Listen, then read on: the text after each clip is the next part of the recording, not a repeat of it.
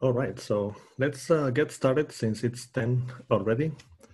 Welcome everyone, good morning and welcome to this final presentation showcase for the summer program on directed research on COVID-19 related challenges. My name is Ivan Bermejo Moreno and I'm an assistant professor in the Aerospace and Mechanical Engineering Department. Together with Professor M.Sc Gupta, Professor Mitul Luhar and Professor Anita Penkova, we have co-organized this summer program on directed research, and we have a fantastic group of 10 students whose names you see listed on the screen, who are going to present today on their great work over the summer on 4 different projects. Here you see an overview of these projects. There is one on disinfection robots, another one on personal protective equipment, a third one on powered air purifying respirators, and the final one on droplet and aerosol dispersion modeling. As you can see, we organized the students in groups of 2 or 3, and they had one main faculty advisor, even though we had group meetings with all the participants and feedback was provided to all the participants regularly. Now, before we get started, I wanted to introduce the different faculty members. The students are going to introduce themselves through the presentations. So let's get started with Professor M.Sc Gupta. Please, if you can tell us a little bit about your work, that'll be fantastic. Sure, so I'm M.Sc Gupta. I direct Center for Advanced Manufacturing. Our center does 4 main things. The first work is in additive. So we do a lot of work in additive related to metal fabrication, composite, micro-scale, multifunctional type of fabrication and additive. We also do a lot of work in robotics applied to manufacturing, and that's how we were, working on this particular project where we were looking at it, how we can use the robots for disinfection. We also do a lot of work in smart manufacturing where we put sensors on the machines, collect data, do machine learning, data analytics, and we also do work in digital manufacturing, which is related to use of augmented reality and virtual reality applied to manufacturing. So that kind of summarizes, basically what we do at the Center for Advanced Manufacturing, and I let the student present what they have done this summer. Thank you very much, Professor Gupta. So next, let's have Professor Mitul Luhar introduce himself. Wonderful. Thank you, Ivan. Hi, for those of you that don't know me, I'm Mitul Luhar. I'm an assistant professor in aerospace and mechanical engineering. So I run the fluid structure interactions lab in the AME department, and the kinds of things that we do are shown on the right here. We do lots of experimental testing and modeling for passive control of turbulent flows. So we design and optimize shark skin inspired riblets, and increasingly we're using additive manufacturing to 3D print designer porous materials for both flow control and heat transfer. We also do some bio-inspired robotics work. So we're developing some soft robots inspired by sea stars for Navy applications. And we do some sort of fundamental turbulence modeling as well.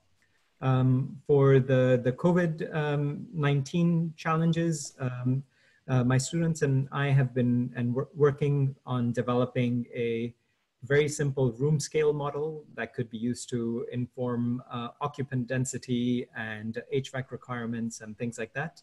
And so if anybody's interested, please feel free to reach out to me. My coordinates are shown on the top left. But really today is about the students. So let me stop there and we can pass along to the next faculty advisor. Thank you very much, Professor Luhar. And now let's continue with Professor Anita Penkova. Please, if you can introduce yourself.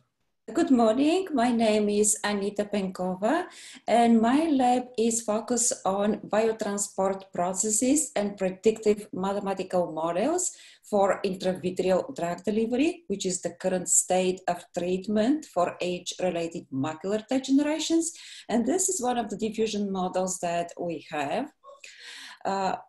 My project starts from predictive mathematical models for ocular phenomena to acoustic levitation for retinal organoids. And lately, we're focused also on a COVID engineering solutions like this paper shown here, but the focus now is also on another paper that we designed with Bonyan Ren and Frank Zhang. Thank you very much. Thank you very much, Professor Penkova. And just to give you a couple of words about my research, I work on the Computational Aerospace Laboratory, and we focus mainly on turbulent flow simulations with some other complex physics, for example, flow structure interaction, shock waves, combustion, and so on. And we include high fidelity numerical simulations as well as numerical diagnostics. We develop our own software and we try to deploy it on the supercomputers across the national labs here in the United States to run these simulations. So let's move on now to the students who are really the protagonists of this event. The program goals that we had was to mainly identify challenges that are related to this COVID-19 pandemic that we are living in, and to identify the impact that this type of engineering research can have, to propose and develop potential solutions within the time span that we had for the program, which was about 2.5 months. And then another important component of this program was to conduct collaborative remote research. So we provided the students with access to a number of tools that you see here listed on the bottom right for them to enable these collaborations. So without further ado, let's begin with the first group on disinfection robots. So I think, Jerry, you're going to share the screen. So if you can please go ahead, I'm going to stop sharing my screen now. And just before, a reminder, while Jerry's setting up, please feel free to ask any questions using the chat feature during the presentation. And after the presentation, you can also ask by unmuting yourselves. Thanks. Thank you very much, Professor Luhar. I completely forgot about mentioning that. So let's get started with the first group on disinfecting robots. Okay. Hello, everyone. Thank you for joining us this morning. This is Disinfection Robot Functional Modification Group for 2020 Summer Directed Research, addressing engineering solution to COVID-19 crisis. Our project was led and directed by Professor S.K. Gupta. Our group members are me, Jerry, Nimish, and Shiyue. We'll first address why and what we were trying to deal with during our summer directed research. As we all know, our global society was struck with COVID-19 pandemic earlier this year. In order for economy to keep on going, we eventually had to open up our cities. In order to do this in a controlled manner, some sort of cleansing, rather disinfection of COVID virus is necessary. It is too much of a risk and energy consumption for human task force to do all of this. As a result, disinfection robotics has risen to be a solution. Currently, numerous types of disinfection robots exist in the current market. Mainly, they are divided into 3 categories of ultraviolet light, chemical, and combination of both methods.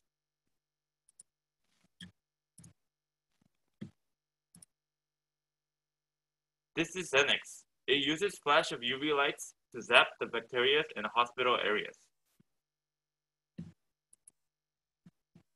This is USC's Adams UV from Cam Center, which uses a UV wand to disinfect office areas such as desks or keyboards. This is Nanyang Technological University's XT-Bot, which uses chemical disinfection technique to cleanse the public areas.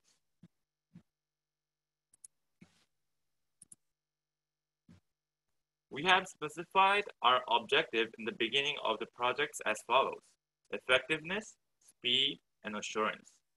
In order to make improvements on efficiency of the disinfection robot, we have decided to implement combination of UV light and chemical spray onto our system. This was addressed by spray mechanism design. We have set our second objective to improve the disinfection rate of our system. This was addressed by motion planning. Lastly, we have set third objective as assurance to ensure that the targeted areas were disinfected with efficient coverage of spray. This was addressed by spray areas detection. Next, Nimish will explain about hardware and mechanical system. Thank you, Jerry. Next slide, please. Here we can see this is Adams equipped with chemical spray mechanism mounted on it. Part of a system can be mounted, is as seen mounted at the end effector. Next slide. These are the both hardware and software components of the system.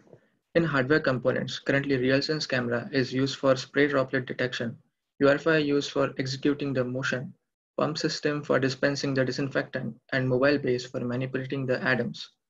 In software modules, we have motor control for controlling the pump system and path planner for generating the required trajectory for disinfecting the selected surfaces. I will be going over in the detail of the path planning algorithm and code in the next few slides. Next.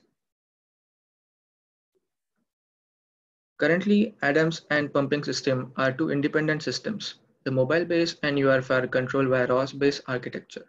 The pump is controlled by Arduino via DC relay. In future, we are planning to integrate the control of pump system with ROS. Next. So the operator has control over the Adams where he or she wants to deploy it. In the current system, once the robot reaches at desired location, operator inputs the bounding region of the surface to be disinfected. Based upon these bounding regions, the waypoints are calculated for the motion path. The path is generated such that the overlapping of spray pattern is optimum, thereby minimizing the quantity of required fluid. Next, Jerry would be explaining the mechanical aspect of our project. In order to mount our spray system onto Adams' UR5 arm, we needed a mechanical medium to do so. As a result, we have designed a holder that mounts both the camera and the spray system. We have designed in the simplistic manner with down-to-earth dimension measurement and fixture through SolidWorks CAD program. This is the breakdown of the spray system we have developed. We have simply configured Arduino and power supply to turn on the DC water pump to move up of the disinfection liquid to the end of the tube, in which liquid will be released through a nozzle. In order for the spray system to produce a fine mist, a correct nozzle has to be found. Both online and offline market research were conducted to find the best matching nozzle. This is the nozzle spray characterization we have considered when we are making a selection of the nozzle in order to improve. Our nozzle was selected to have full cone spray pattern with spray angle between 60 to 65 degrees wide and coverage of 30 square centimeters. The flow rate was projected to be from 50 to 80 milliliters per minute, in which was tested for a calculated value, which will be shown in the results. Next, Shiwei will explain about the spray detection. Thank you, Jerry. Next, please. For spray detection task, we first focus on the specific disinfection object, a box, which will be shown in the video. The mist from liquid surface in the surface of the box. The region cannot be well detected by finding difference between before disinfection and after disinfection images. So we detect spray areas of the inner surface of the box and other objects in different ways. For the inner surface of the box, since the background is simple, we can use histogram equalization to increase the contrast of the image after disinfection in order to get the large sprayed regions. Then we compute gradient images to show spray details. At last, we combine the results and get the final result. For other objects, we can take before and after images from the same angle. Then we find the difference between before and after image for spray regions detection. Then we compute the gradient images and find the difference between them for detail detection and compile the results. Next. This is the gradient computation operator selection. As you can see, robots and Prewitt cannot detect the gradient change clearly. Next. Sobel and Shar have better results than the others, so in my code, I use Shar operator for gradient computation. Next. These are some results of the inner surface spray areas detection. The green means that these areas are detected to have been sprayed, and the red areas have not been sprayed. Next. Then I will show you the results of different objects. This is a knob. I compare the results of the raw images and the gradient images. As you can see, the wall is uneven, and the gradient images is very sensitive to these small disturbances. Even if I use the difference between before and after gradient images, the result will still show more useless details than we want. Next. In the result of gradient images, it is sensitive to the texture of the wall.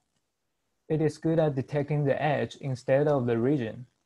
In the left image, the result shows green region, but in the right image, it only shows green edge. In conclusion, finding the difference between raw images has good region detection, and it is robust to complex background. It won't be disturbed by some useless details. The differences between the gradient images has good detail detection on the simple background, but it is very sensitive to the disturbance of complex background. Next. These are the results of some other objects. As you can see, it detects the spray regions very well. Next. These are the results of tub and trash can, which are also very common in our daily life. Then Nimish will show us the video of the whole system.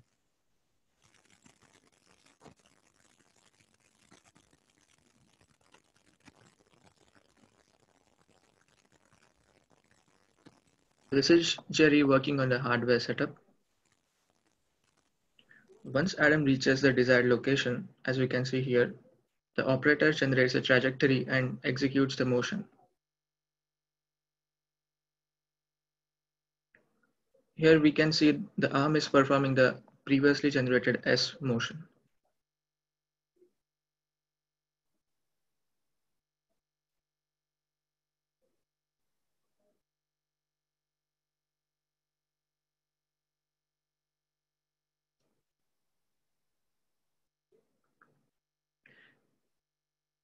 We can see in the results that the inner surfaces are efficiently covered without excessive usage of the disinfectant.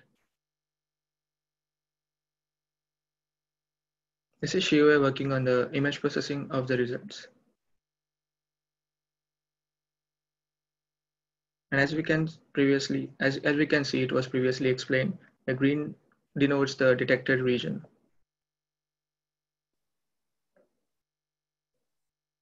These are few common objects for which Adams could be deployed for disinfection purpose.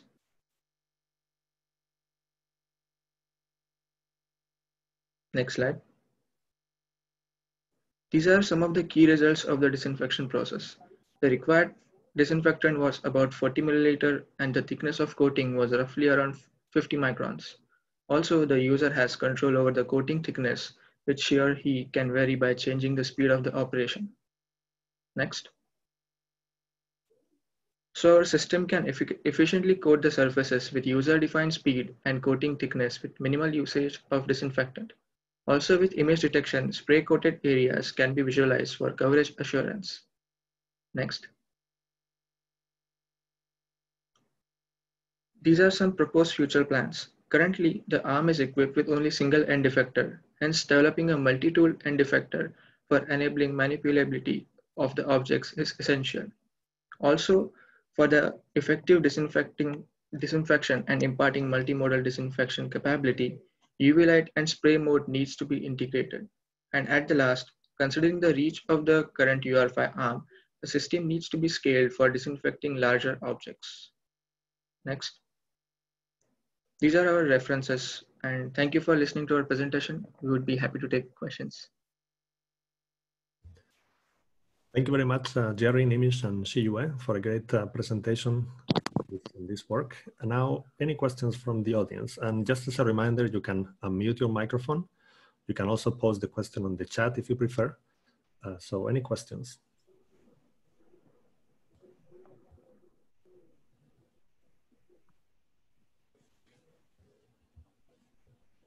Lockheed Martin. And my question for the group is, what are your plans, I guess, moving forward? Are you planning on continuing this or expanding upon it, that kind of thing?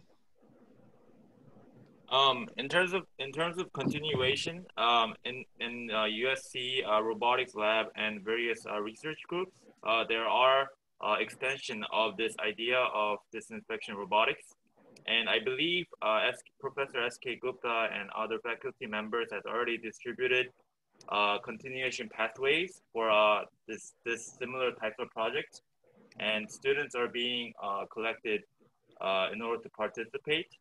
And we believe that that is the continuation of disinfection robotics, similar to our projects. Hi, Carly, this is SK. Yeah, so work will continue. We'll have a new group of students who will start working on it. Okay, great. Thank you. And we do have a question on the chat by Mike Kopak. The question is, any consideration to viewing spraying at different angles? It seems like all the detection and spraying was being done 100% perpendicular to the front surface, and most of the detection was also therefore directly in front. In explanation, you were not detecting much along the sides in the box test, for example. So do you have any comments on that question? Yes, indeed. We would like, it was planned to improve the algorithm such that the end effector would be always normal to the surface of the spray box, but that's in our like a little bit of future plans. Like there are a few upgrades that are needed to be done. So yeah, we do know about this problem, but thank you for addressing. So Mike, this is SK again. Yes, so you know, we do have the planning capability where we can plan path and we can actually look at things at an angle. It's just that in this case, they didn't get around to experiment with those, you know, path where we can spray at an angle and also image at an angle. Because right now, the camera and the nozzle are basically, basically parallel. Their axes are parallel to each other, and they're since in the same robot arm. So since they did all their spray basically from perpendicular angle, therefore they imaged it also from perpendicular angle. But now the system already has capability of generating path at an angle, and once that is tried on the physical robot, then that should happen as well.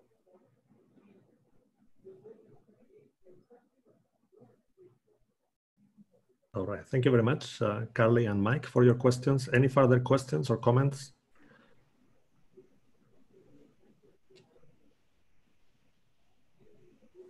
And Ivan, can I just make one more comment there? Please go ahead. Yeah, so Nimish, Jerry, and Shive just presented basically our new chemical spray disinfection mode. In past, another team of students had already worked out on the UV disinfection mode. So they didn't cover that work, but we have that capability as well, where we can disinfect using UV wand.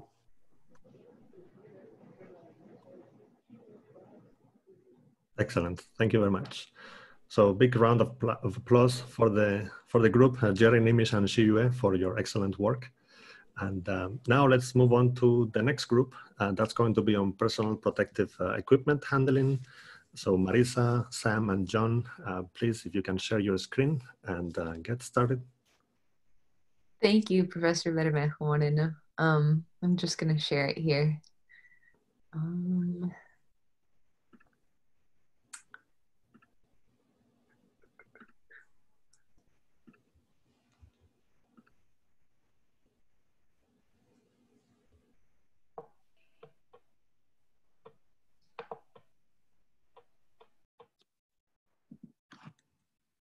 Excellent. So I think we can see the screen. So whenever you're ready. Okay. Hi, everybody. My name is John Michael Mitchell, and I'm here with Wing Sum Lai and Mercer Renteria. We're all master's students in the Aerospace and Mechanical Engineering Department here at USC.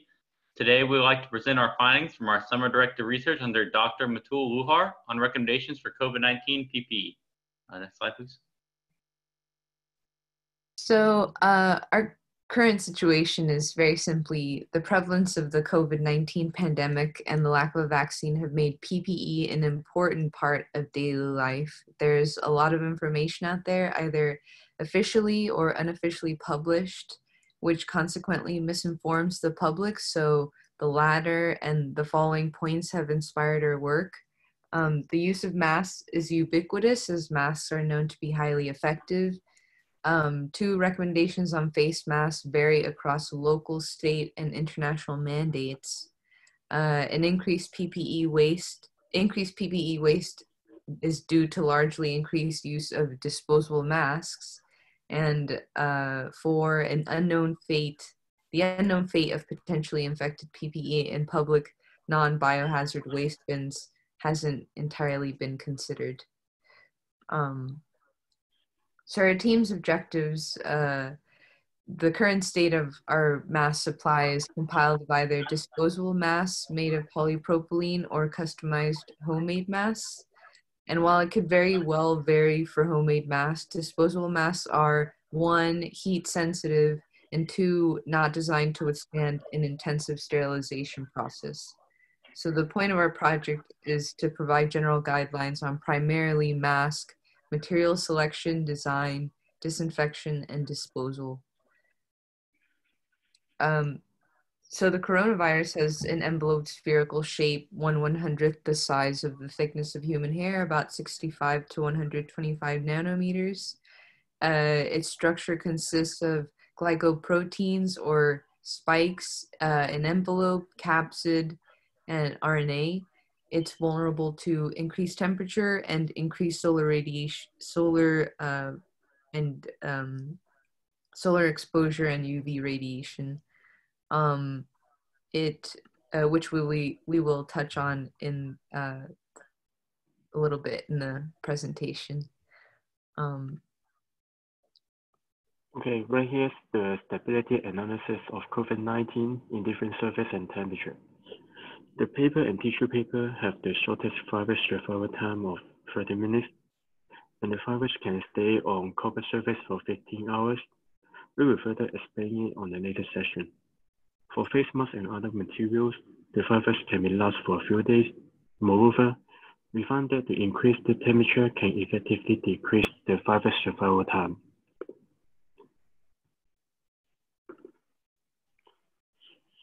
This is the CDC guideline for surgical face mask and cloth face mask. The surgical masks need to fulfill several requirements regarding filtration, biocompatible components, flammability, and fluid resistance. And the surgical masks are not recommended to clean and reuse. For the cloth mask, it is recommended to be made of cotton and have a proper elasticity for strips. It's recommended to clean and reuse. We can wash it by hand or machine. Also, heat dry and air dry are recommended.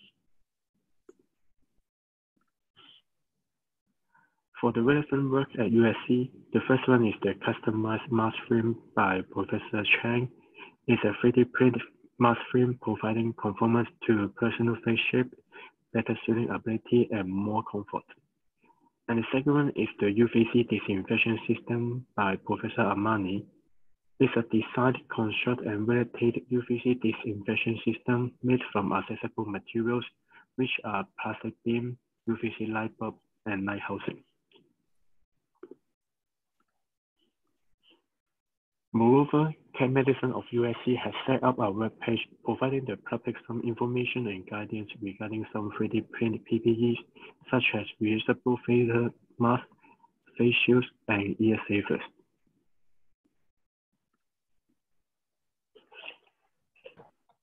The most important quality for selecting a mask is the fit. The table on the right shows the filtration efficiencies of different fabrics for the size of the coronavirus particle. Avoiding gaps, which is defined in the table as 1% of the mask surface area between the mask and your face, is critical, as most material experience drops in filtration efficiencies of around 60%. Furthermore, hybrid and multi-layered materials are best for masks due to the addition of electrostatic filtration, which is caused by the two fibers running together. Our recommendation for a mask material is a cotton silk hybrid due to its high filtration efficiency and being 100% biodegradable.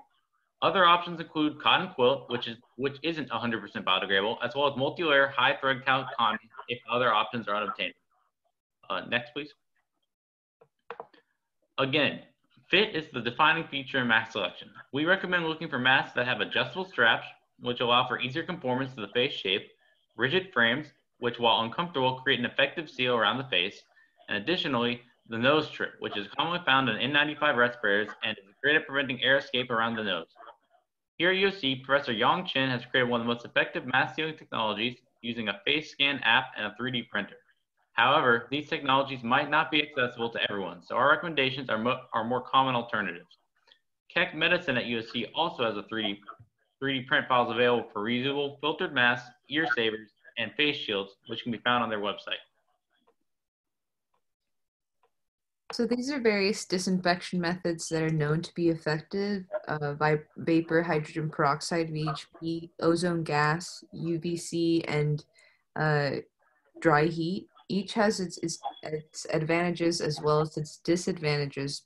Perhaps the biggest shared disadvantage, however, across all of these methods is that they've only been experimentally tested and potentially verified on N95 respirators only, not applicable to surgical masks or homemade masks.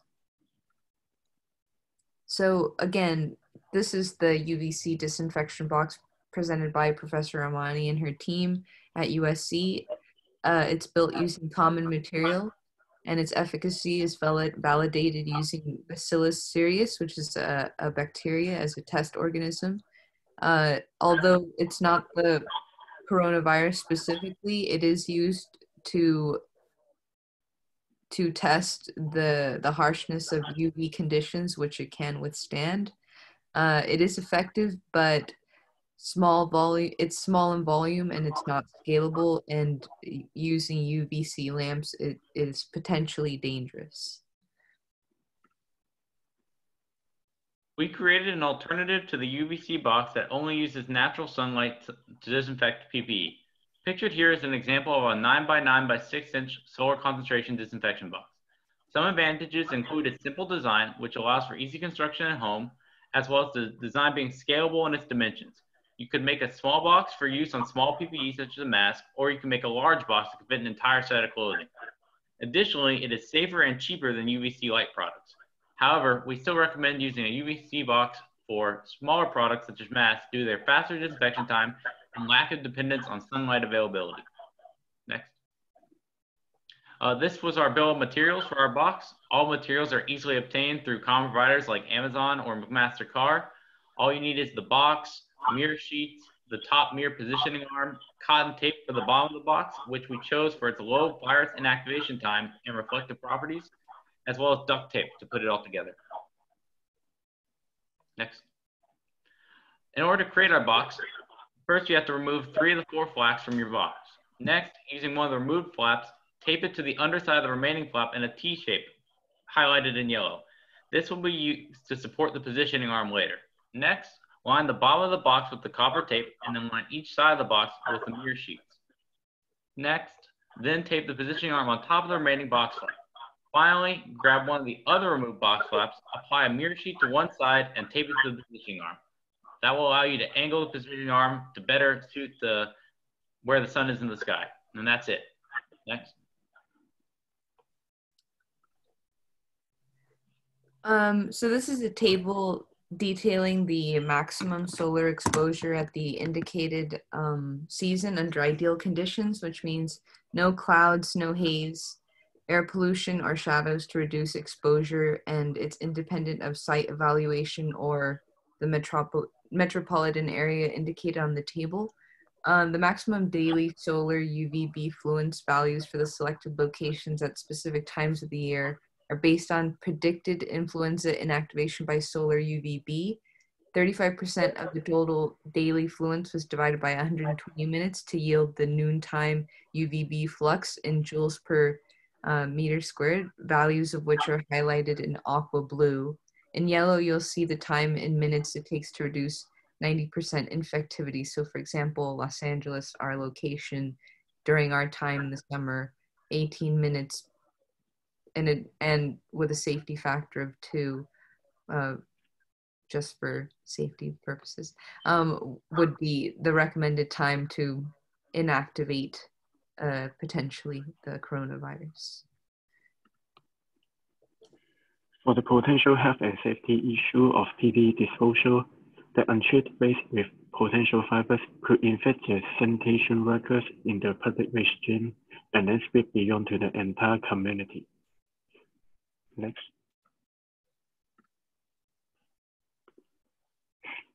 The recommendation on disposal will be divided in two parts. The first one is the personal disposal. We suggest an earlier disinfection for used masks to prevent possible virus growth and spreading. We can disinfect this using our solar condensation box or other disinfectants such as soap, chlorine, and various heat treatments. And the second part is the city-scale solution. We recommend a disposal procedure with segregation in specialized self-disinfection trash bin.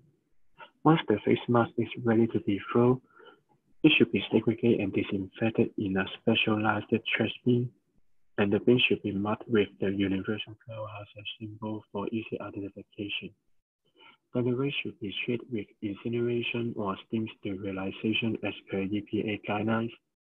Finally, the treated waste can be disposed to landfill for natural composting. And you guys can see the picture on the right.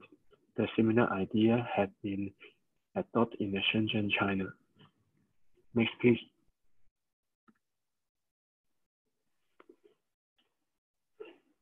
To conclude, proper fit is the most important feature when selecting a mask. Masks should be made of a hybrid or multi-layered material, ideally a cotton silk hybrid, but others such as cotton silk or cotton high thread count cotton and cotton quilt are also options.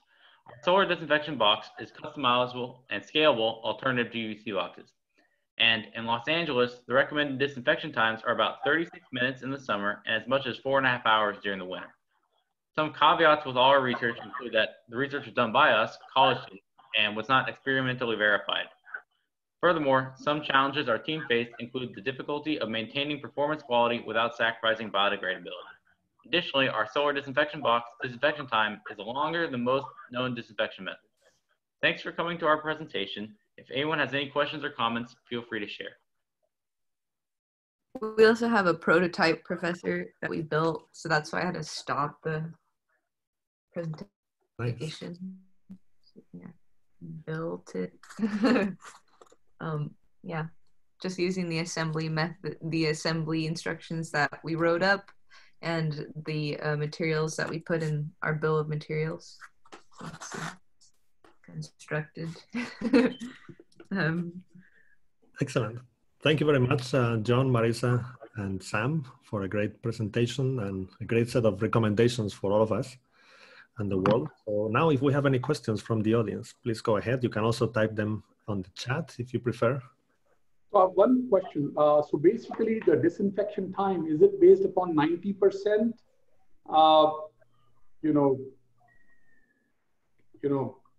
killing of bacteria or virus, or is it based upon higher percent? It's based on 90%. Okay. Mm-hmm. You may want to note that very prominently because most of the places 90% won't cut it. Mm-hmm. People want 99.9%. Oh, okay. If your things are 90%, then you really want to note it because 90% is not going to be considered safe enough for most applications, right? Oh, okay. Okay. The time we recommended, we applied a safety factor of 2, so half that time is 90%, and then we doubled the time from there. So it should be in theory more than 90%, but the original time was 90%. Okay. Just to kind of note so that people can, and of course, if somehow you can estimate that this double, does it get to 99.9 or does it get to 95%? Does it get to 99? I mean, it will be good to kind of, or this is unknown and therefore need to be figured it out in future, right? Whichever way it is, I think it'll be good to note that, right? Mm-hmm. So I have a question. Just as an inherently lazy person, how does it compare just, taking your cloth masks and washing it in the laundry compared to UV exposure? That's a good question.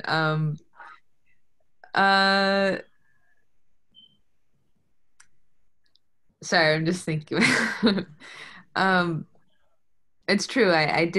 We did consider those those alternatives with the because the CDC already recommends washing your mask in the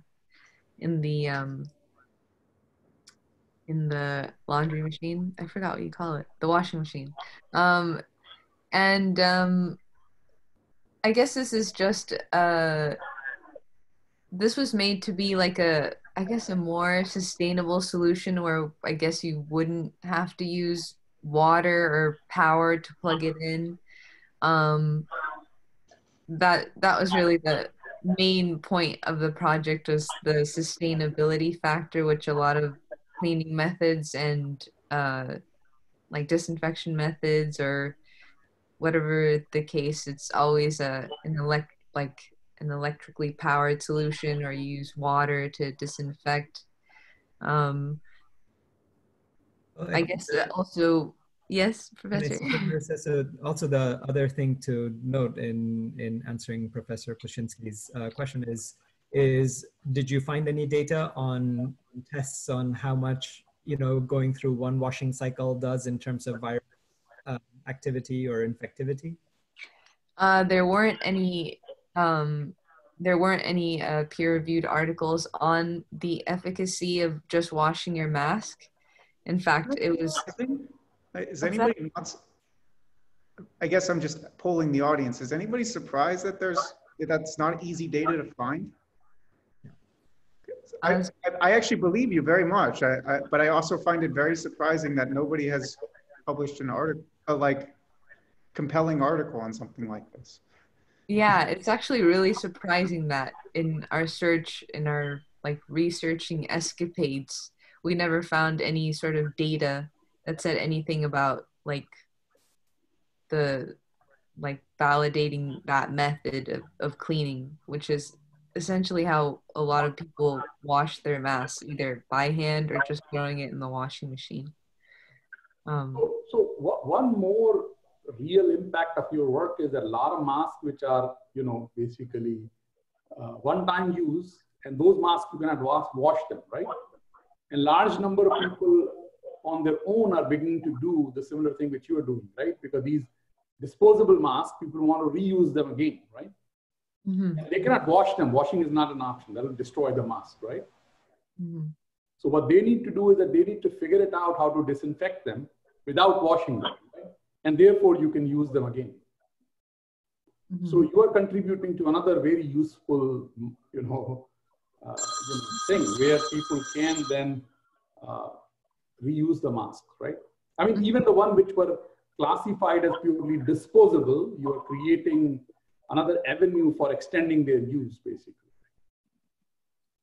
Yeah, also the washing machine, you expose your mask to your other potentially products that never got in contact with COVID-19. So you also limit the exposure of the virus into your house and into all your other clothes and stuff. Even though it goes through the wash, like that's not gonna necessarily get rid of everything. And so you wouldn't wanna like take that into your house, take it through, put it out with your laundry and stuff like that. There is also a question in the chat, Mike Kopak, which is, do you need to move the objects around in the box to ensure that all surfaces get properly treated? Or is there the risk of shadows, obstructions causing some areas not getting exposure? I would say that the primary thing you need to do, which we forgot to mention, was flip your mask would be helpful, like disinfect each side for the required time.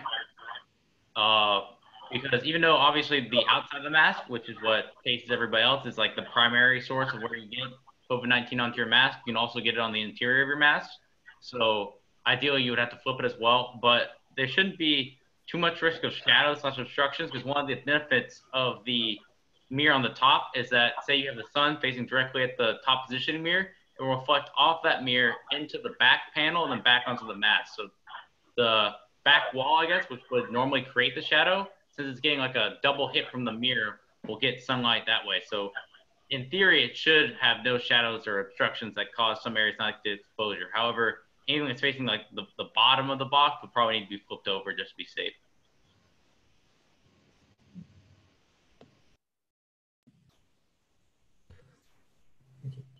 All right, and we have one more follow-up comment from Mike Kopak. that says, but if you were to put multiple items in the box, wouldn't those cause obstructions? Yeah, I mean, if you were to stack the items on top of each other, they'd absolutely cause obstructions. That's one of the benefits of the fact that you can use our design and get a larger box. So if you want, like, say you had like 2 or 3 t-shirts you wanted to do, you could do this kind of thing with a much larger box and try to lay out your t-shirts so they're not overlapping, ideally. But if they're overlapping, then I would recommend just, making sure any area that gets overlapped that you can't cover, you would, after giving it the required disinfectant time, you would flip your object around so that the areas that were covered were no longer exposed, and do it again. So, like, for instance, like a shirt, like you mentioned, you could like fold it in half and then like get one half, get the other half, then fold it in half the other way if you need to fit multiple shirts in there, and then do it 4 times per side or whatever you need if your box is too small. But with our design, you could make a bigger box if you were intending to disinfect a large quantity of clothes in one sitting. Or make multiple boxes. Excellent. Well, thank you very much, Marisa, Sam, and John, for the great work and presentation. So another big round of applause for you. And now let's move on to the group on PAPRs, Powered Air Purifying Respirators. So that's going to be Bonian and Vang Zhu. So please, if you can share your screen.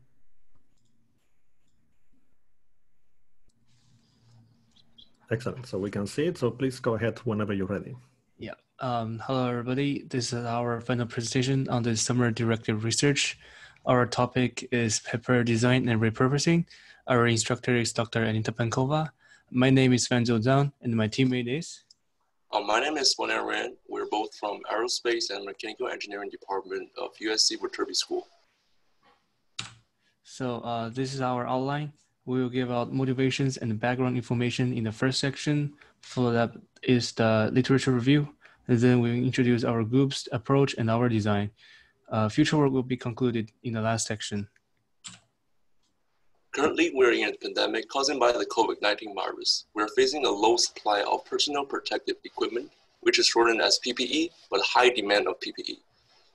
According to a survey of the national mayors, 91.5% of the cities fill out the survey do not have an adequate supply of face masks for their first responders. 88.2% of the cities fill out the survey do not have an adequate supply of PPE items. To fill the gap between the supply and demand, we need 24.4 billion PPE items. Next, please. We believe that after the pandemic's passed, the huge surge in manufacturing of paper will causing a certain number of paper does not have purpose to serve. Our solution to that is that we want to design and repurposing a power air purifying respirator, which is shortened as PAPR paper. We want to make our paper design to be versatile so that they can serve in many situations. Right now, we are thinking about snorkeling, firefighting, and machining. So at the beginning of our research, we looked into different types of papers.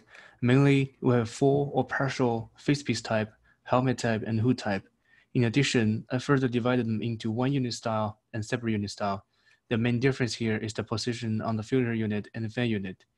To achieve our purpose, a 1 unit face mask is preferred. 2 models were selected for detailed comparison in our presentation. One on the left is the 1 unit style paper called Ultra Powered Air Purifying Respirator from Clean Space Company. The right hand side, we have a separate unit style paper called Belt Mounted Paper Painter's Kit from 3M Company. There are several important advantages in these designs, but disadvantages are also critical to consider. In addition, design standards were also reviewed to find similarities that we can take and combine to our design. Mainly, 3 standards were found and studied. The first one is called CDC 42 CFR Part 84. In here, we have learned the required airflow rate for different applications. The second one is called ANSI ISEA Z87 2010 version. It is the standard includes the design of mask in machine shop and surface diving activities. This standard gives us some specific testing procedures that the mask must go over. A firefighter's helmet design standard, NFPA 1986, was also studied. However, 6.1.10 section from this standard says that all SCBA shall have a voice communication capability that shall consist of a non-electronic transmission system. This statement does not fit into our design in two ways. First, we are not proposing a SCBA, which stands for self-contained breathing apparatus. Pepper is different than a SCBA in definition from the first standard. Also, if we want to include a surface diving feature in our design, the mask must be fully sealed. A non-electronic transmission system will need an opening on the mask. Here's the design considerations and limitations. We have the desired features and undesired feature listed out after brainstorming. We would like the mask to have a 115 liters per minute airflow. We want it to have a complete seal. It has a versatile filter choice. It must be easy and comfortable to wear. It has a long-lasting battery, alarm system for battery and filter systems. It must be easy to disinfect and withstand nature. We don't want the mask to be restricting your movement of your head. We don't want it to be heavy and bulky. We don't want it to have a narrow view range, break easily, scratch easily, and to be expensive. So from there, we have our design for the pepper mask. The mask consists of two main parts, which are the transparent cover in the front and the rubber ring that touch the user's face. The rubber ring was created based on the outline of a human head model, which provides perfect seal. A flange is created inside the ring to fit different face shapes. The transparent cover has 5 bases created along its neck for pin connections with the belt. 2 bayonet connections were created on each side of the mask for add-on components assembly. This picture shows how the design will look like when it is put on. These are detailed pictures of the connector and belt. The way we attach the 2 belts together is by pushing the 3 knobs at the tip of each belt into the hole correspondingly. A picture of how to wear this mask is shown here. We simply attach number 1 and 2 first, then we secure number 3 and 4. The longest belt, number 5, will go over the user's head and hold the 4 belts in place. So this is an enlarged picture for the battery housing. The right picture is a lid which will be snapped into the opening in front side on the left picture. The hole beneath it is the opening for wire for battery. The rectangular shape on the side is the holder for the alarm. In terms of connection between the belt and the bottom housing, several knobs will be created at the bottom of the housing, and it can be pushed into the same holes on the belt, which is used for belt connection shown in the previous slide. So this picture shows how it will look like for this add-on component. Shown here are pictures of our components used for ventilation systems. First 2 pictures shows our design of an adapter. On one side of the adapter, it has a bayonet connector to fit on the mask. On the other side is a cup-shaped connector. To connect the fan housing to this connector, we will slide the teeth on the bottom of the housing to the opening inside the adapter. To secure the housing and create airtight seal between the two, rubber material will be used. On the bottom, the 2 component are filter housings. As shown in the picture, bayonet connection is heavily used in these connectors. Inside the filter housing, we would like to place a filter monitor from online. The filter will place on top of the filter housing. Following pictures will show how to put on the add-ons. First, we have the mask ready. Then we will put on those 2 adapters for bayonet connections. Then the top parts are put on correspondingly. While relying on the airtight seal created by the rubber components, air inside the mask will be drawn by the fan when activated. Since airflow out of the mask must be equal to the airflow in, ambient air will be sucked in through the filter, which will complete our ventilation system and fulfill basic paper function. In terms of multifunctioning for snorkeling, we need to dismount all the other components and switch these 2 on. The left one is a stopper and the right one is the air tube. As the same as the other components shown in the last slide, rubber ring groove is created on the bottom for improved sealing. Here's how it will look like when you put everything on. We believe that when diving, you're at distance from the crowds, so a simple filter inside the tube or without the filter will be enough. This slide shows our electrical circuit for battery monitoring. On the left side, we have the nickel metal hybrid rechargeable battery. A 12-volt fan is then connected to the battery. The fan we choose has a 59 cubic feet per minute airflow rate. 115 liter per minute flow rate required from standard translate to only 4.06 CFM, so which means our fan will meet the requirements with no problem. A PC level batteries tester is also included in the circuit. In principle, the tester could be programmed for testing a range of voltage from the battery. When a certain level is reached, it will make a high volume alarm to warn the user for recharged battery. The digital display shows how much voltage is still inside the battery. It is also essential to have a monitoring system for the filter, keeping the user on track of how the condition of the filter. There's mainly two main ways to determine the filter condition. The first one is using a pressure sensor, collecting the pressure difference data before the air gone through the filter and after. The second way is to using a flow rate sensor. So we want to propose an experiment to measure the pressure drop across various parts of materials. The equipment for the experiment are: the first is a digital manometer, reading the pressure difference. The second one is the airflow rate sensor. We want to keep the airflow rate meet the requirement during the whole time. And then it's the stainless steel static tubes. And then it's the different filters and face masks.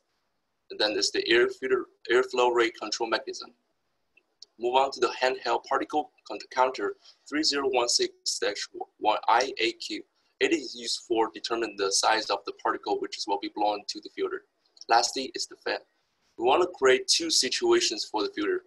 The first one is called the clocked filter situation. We want to place 20 grams of dust 10 centimeters before the filter so that give them distance to travel, make them move around more freely so that they can spread evenly in the air. Second is the damaged filter situation. We want to cut the filter with sharp objects or even stretch them.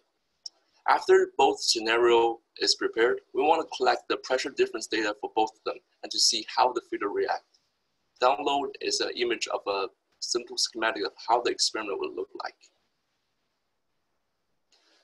Move on to the material selection for our face masks. There are three material candidates we considered. The first one is polycarbonate, the second one is acetate, and lastly, the PETG.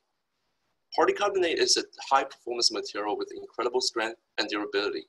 Being 200 times stronger than glass, polycarbonate is virtually unbreakable and also having a very high impact strength. It is the ideal choice of clear plastic for many environments. It's mainly used for security screens, both screens, and factory machine guards. Acetate provides the best clarity among all the materials and tends to be more scratch resistance. It also offers chemical splash protection and may be rated for impact protection. Lastly, the PETG is easier to mold plastic with 70% of the impact strength of polycarbonate, but it's still quite strong when compared with glass. Although polycarbonate does not have the best clarity and best scratch resistance among the material candidates, but we believe that there are certain chemical treatment to the face mask we can do to improve that. So our final decision for our face mask material is polycarbonate. For elastic material selections, we choose neoprene. It has the lowest possible shore hardness and provides the best mechanical protection among all the material candidates. It is commonly used for wetsuit manufacturing and can be sanitized by isopropanol alcohol easily. The price of this material is $1.89 to $2.69 per kilogram, according to the website. To validate our design, 3 tests from standard Z87 2010 were done in SolidWorks 2019 as nonlinear dynamic simulations. The first simulation is dropout test. A 68-gram steel ball is dropped from a 1.27 meter away from the mask, which is completely fixed on the ground. The result shows that the maximum vomisis stress is 60.48 megapascals at the contact point. From calculation, the stress acting on the mask is 8,800 pascals from the ball. Both results showed that the mask is capable of handling the test since the tensile strength was not reached. The next test is called high mass test, where a 500 bullet-shaped metal is dropped from the same distance. Both simulation results and calculation results show that the mask passed the test.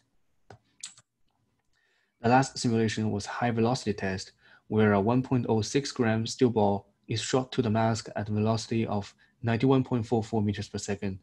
Simulation results showed that the maximum stress is on the steel ball, And the stress from the calculation says that the stress on the contact point is 0.32 megapascals, which is well below the tensile strength of the mask. For prototyping, we would like to take advantage of 3D printers we have on campus. We would like to buy this NinjaFlex 85A for elastic components in our design. It has a short hardness of 85A and is easier to manipulate than other 3D printing materials. For the mask cover, we would like to buy this Polymaker Polysmooth Filament clear version.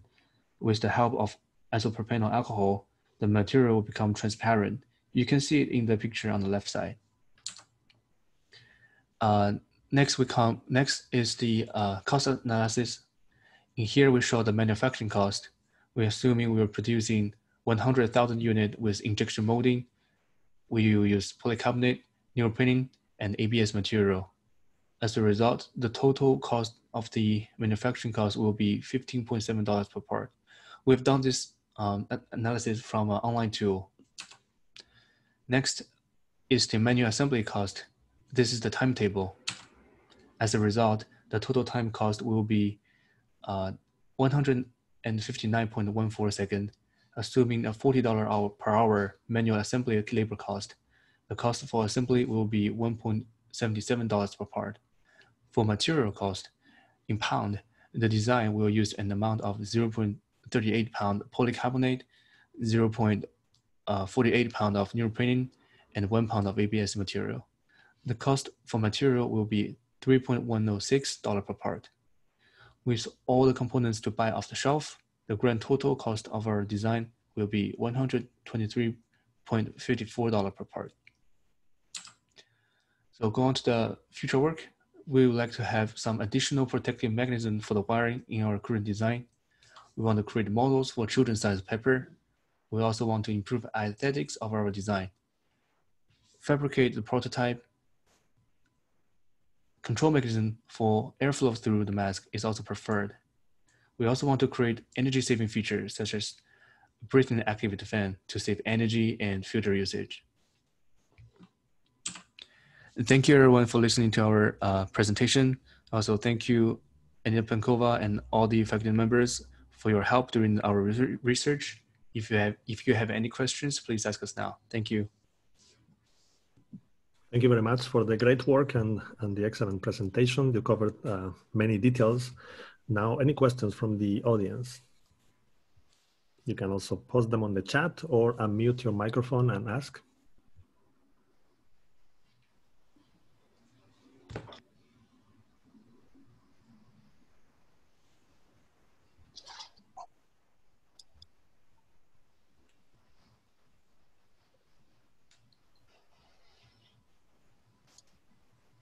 So maybe a quick follow-up question. What do you think is the main challenge to make these products competitive compared to what you have found in previous work in the literature? I think it will be the monitoring system, both for the battery and filter, because as we shown in the presentation, we're proposing an experiment for filter monitoring system. So we didn't know how that experiment turns out and how the result turns out. So I believe that the big companies like 3M out there, they already done many research on the mirror monitoring system for both battery and filter. So it would be quite challenging if we want to make our pepper design competitive with it. So and related to the cost, you had some cost estimates. How does it compare to the cost of a normal commercial solution? Maybe you mentioned this already, but yeah. I will go to slides. I simply really quickly go through it. So in this slide, you can see the two simple commercially available pepper. We have the price of them. They're easily go over $1,000 per unit. So compared to our design, it's much more expensive. It's almost an order of magnitude, right? That you have different. Yes. Mm-hmm. All right. Thank you very much. Any further questions or comments?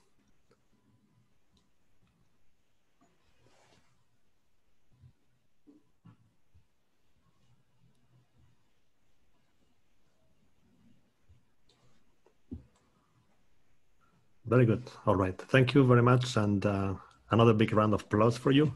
Thank you. Excellent work. And now let's move on to the last group. So Tianyi and Francis are going to present about the droplets and aerosol dispersion modeling. So please, if you're ready, share your screen.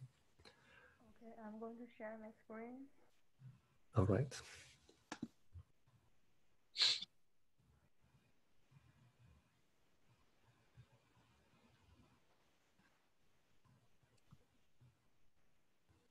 Excellent. So we can see it. Please get started when you're ready. So, good morning, everyone. We are Tianyi Bai and Francis Del Campo. We'll be presenting our summer research work on droplet and aerosol dispersion modeling. The topics that we will be covering during this presentation are as follows. Next, please.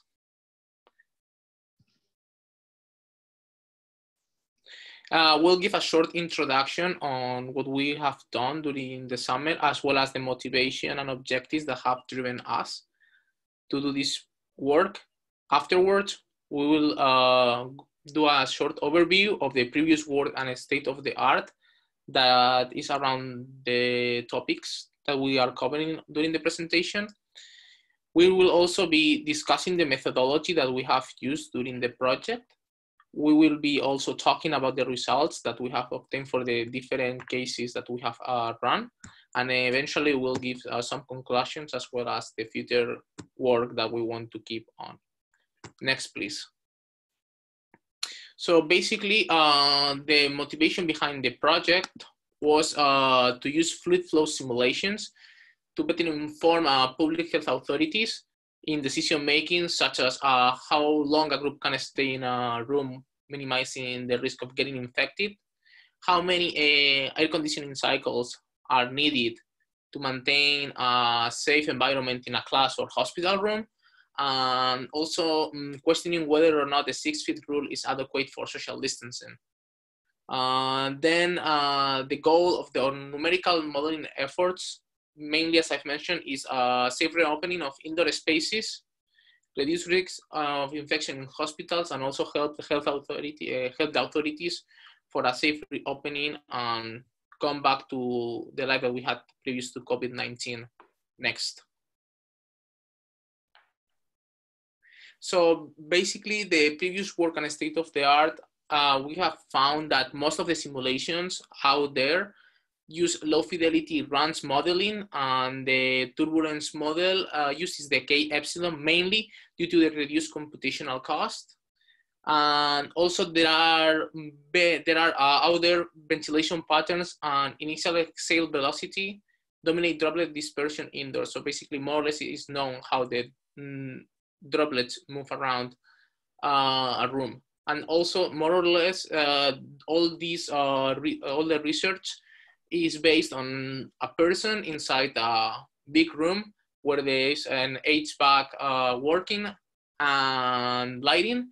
And basically that's how all the research is mainly done. Next. And there are extensive experiments and numerical simulations for near field. Many of them show that the droplets, especially those small ones, can reach 6 foot. And we take some of them to validate our simulation approach. The software we use is ANSYS Fluent, which is a mature and widely used commercial fluid simulation software, and the virtual desktop helps us access the software. And because some of our cases requires high computing performance, we need to install Fluent on the cluster and run simulation there. And we follow a progression of cases for validation of our simulation approach. And we will explain it in the results section. And we have dual focus, both near field and the room scale. And we first begin with low Reynolds member steady state jet in 2D long channel. The figure on the right compares the streamline pattern, and our present numerical solution follows the same pattern as that from Battaglia, and the velocity profile at the different downstream distance also shown good agreement with the solution from Battaglia. The second series of simulation is about high Reynolds number axisymmetric turbulent jet, including both steady state and transient state simulation. For the steady state simulation, the computational domain is 5 meters by 5 meters, and the inlet is at the lower left corner, and the bottom side is the axis of symmetry. We compare the K epsilon model and the Reynolds stress model in the simulation. Through the comparison of velocity decay along the center line and the self-preservation velocity profile in the radical direction. In the radical direction, we conclude that the K epsilon model performs better for turbulent jets. And for transient simulation, the computational domain is a little bit different. It's 10 meters by 2.5 meters. And our solution, including velocity decay and velocity profile, also compares well with experimental data from Hussein, which further validates the K-epsilon model. The third step is to add a passive scalar as a surrogate of aerosols in a cough jet. It's a 3D domain, and the figure on the left shows the temporal velocity profile at the inlet, and we can see although the mesh is refined near the inlet, it's still coarse now, and we use K epsilon model in the simulation instead of SST K omega model, which is used by B's paper. And the inlet temperature is 32 degrees, and compared with the ambient temperature around 21 degrees. We compare the spatial averaged velocity profile and found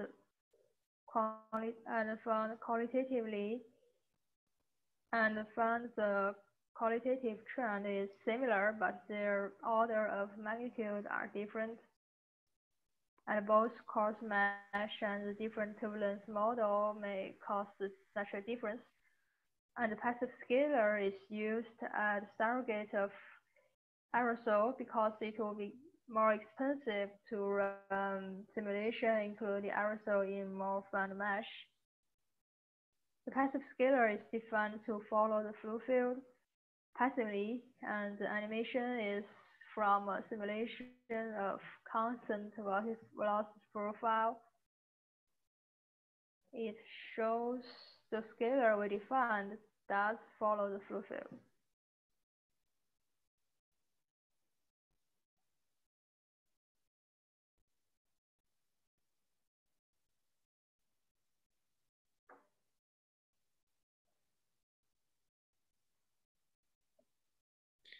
Then we move to near field, high fidelity and steady simulations.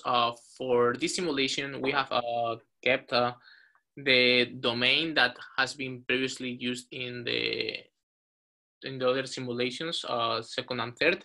And basically we have moved from the RANS model to one that has a higher fidelity called the LAS. And basically it's better to use unsteady solver of mass, momentum, and energy conservation loss. Also, we've chosen a pulse injection velocity that lasts for 0.6 seconds. And we've developed two simulations. One that represents cough, that more or less the peak velocity is around 20 meters per second. And then low talking, or if we were to have a mask on and we were coughing, around 5 meters per second. The inlet temperature, we are assuming body temperature at 36 degrees Celsius. And the ambient temperature, the room temperature, is around 20 degrees Celsius. The water droplets that we have included in this simulation is based as a discrete phase with one-way flow coupling. And the diameter of the particles, of the droplets, go from 1 to 100 picometers distributed in 10 intervals. And as you can see on the figure bottom right, the inlet velocity profile, we've modeled it as two linear trends that goes from 0 to 20 meters per second, and then to 0 again, and then to 5, depending on what cases we have run. One for the cuff, as I've mentioned, and another one for the low talking and mass filtered cuff. Next, please. And this is the mesh that we have used to run these simulations. It has around 2.75 million cells, and it's very refined at the inlet as well as where the jet core is to be developed. And the problem is that we need to keep working with the simulations to confirm convergence criteria and be sure that the results that are obtaining are correct. And this is essential to know whether or not the output of the project is going to be valid. Next.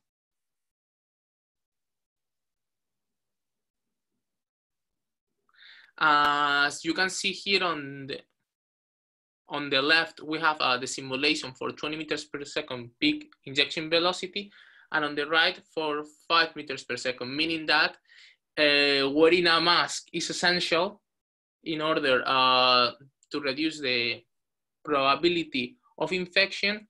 And also, as you can see on the 20 meters per second case, which is if you were coughing, if you are within 2 meters more or less, that's around 6 feet. 6 feet will be a little bit higher of 2 meters. The likelihood of getting infected is going to be quite high if you are not wearing a mask. So that should be taken into consideration. And also, as you can see, it takes around 5 seconds for the 5 meters per second velocity to reach around 2 meters. But if we run the simulation for 20 meters per second, the amount of time that the droplets take from the injection point to 2 meters is way shorter. Next.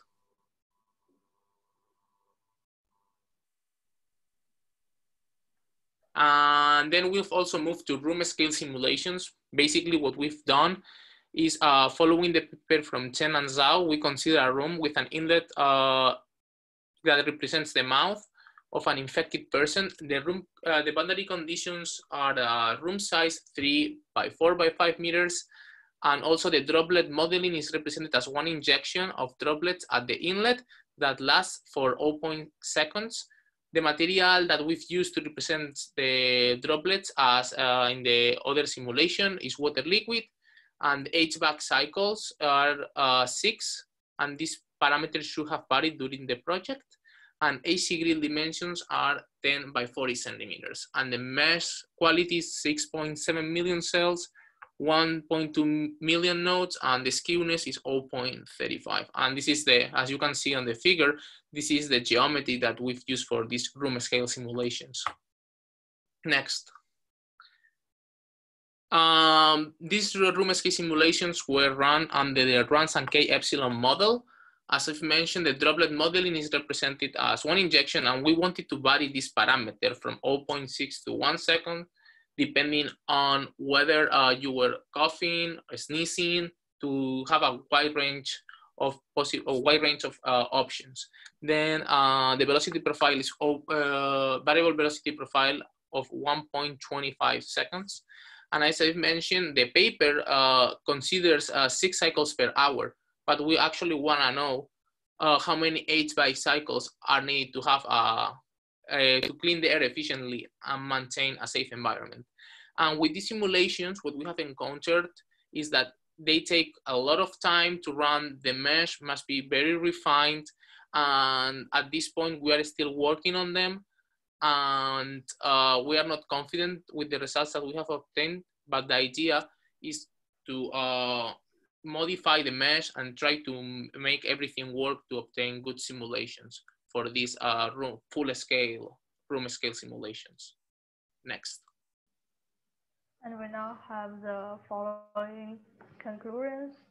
The K-epsilon model has been validated to best replicate real-life situation, and high-fidelity LES simulation is needed for accurate prediction of droplet dispersion, and for full-scale simulations can be very expensive to run, and coarse mesh is unsafe to account for droplets and predict dispersion of aerosol and droplets, and mesh design is critical to obtain good results and avoid numerical issues.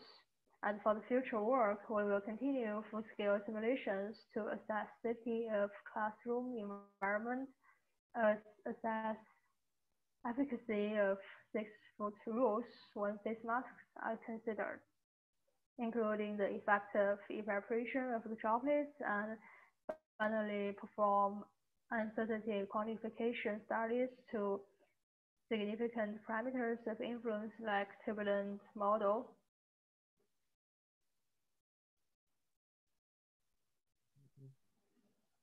And thanks for your attention. If anyone has any questions, we will be happy to answer. Thank you very much, Tianyi and Francis, for your great work over the program and also for the nice presentation. Any questions for Tianyi and Francis?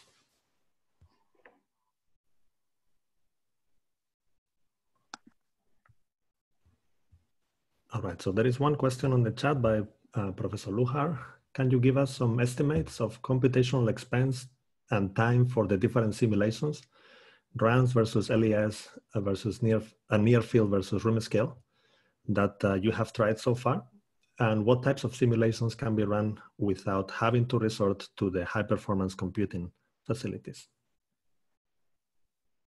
So on my side, all the room scale simulations must be developed or must be run on the HPC. Otherwise, we run with issues with the energy equation, as well as with the turbulence model that we are considering. And due to the coarse mesh that we have to use, for example, if we were to use the VDI, the mesh must be very coarse rather than if we can use the HPC. And then for the cases that I try to run in a room scale simulation on the HPC, it took about 1.5 hours, 2 hours.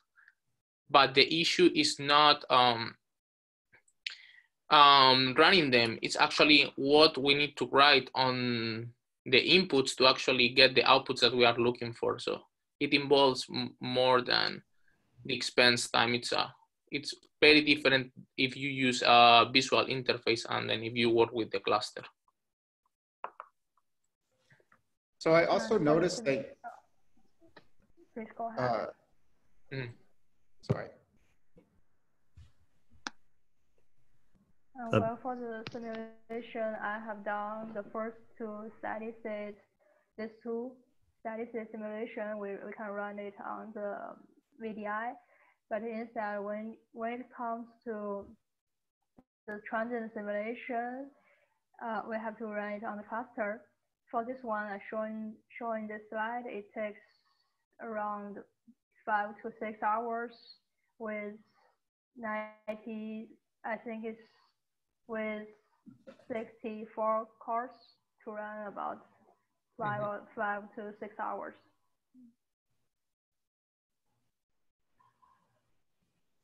Thank you. And Professor Plutzinski had the question, I believe. Yeah, so I noticed that essentially the 2-meter or 6-foot simulations look kind of scary in the sense that I might want to be farther away than 6 feet.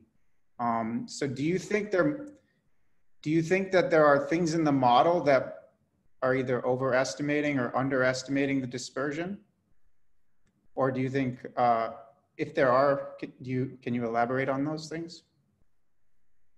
So from what we have developed and run, we still need to validate the results with other data and make sure that we are reaching a convergence criteria that we've mentioned on the presentation, that the mesh still need to be worked on a little bit to make sure that we were getting that convergence criteria. So that's, I cannot say, or we cannot say that that's 100% correct because we haven't reached the criteria, but maybe it's better to be farther away than 6 feet.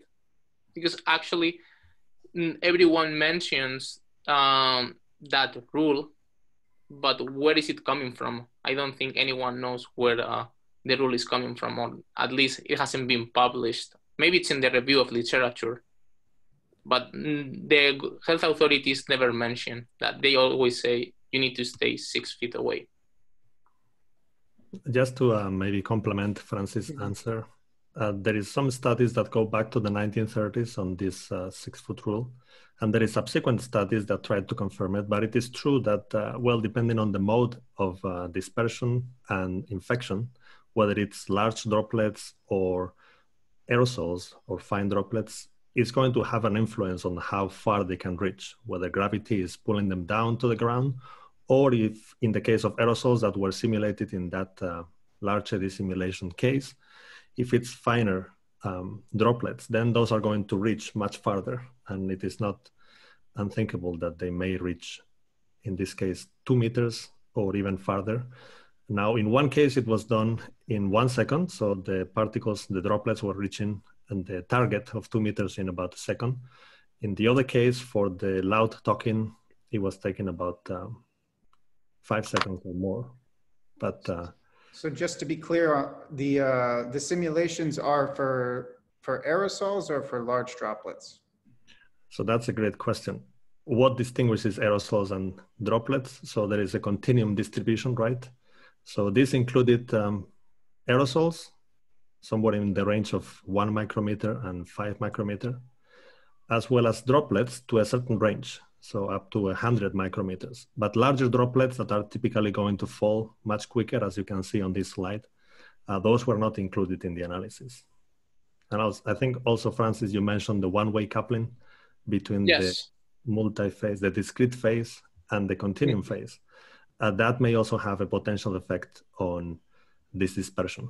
So ideally, you want to have two-way coupling, but these simulations were including only one-way coupling. Thank you. Thank you for the question. Any further comments or questions?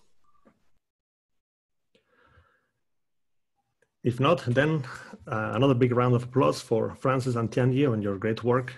And now I'm going to share my screen. We have just a couple of minutes left, but I wanted to see if there are any general questions or comments from the audience, from the participants. I wanted to pose one just in case we have time. We have told you about a few of the challenges that are related to COVID-19, but we wanted to hear also from you, what do you think are the most pressing engineering challenges nowadays? And just to conclude on this presentation, I wanted to thank the students for the great work during this summer program, especially under the circumstances. And then just to remind you to please upload the report by Friday, and also to thank all the participants that came to this event for your participation. And now if you want to add anything to the question that I posed or any other comments, please feel free to do so.